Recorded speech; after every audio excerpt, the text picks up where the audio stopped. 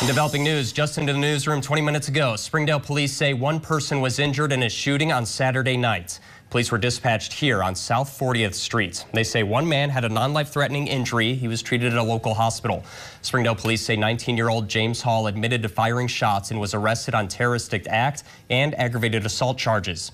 19-year-old Noah Thompson was arrested for accomplice to terroristic act and accomplice to aggravated assault. Both of those suspects are from Fayetteville.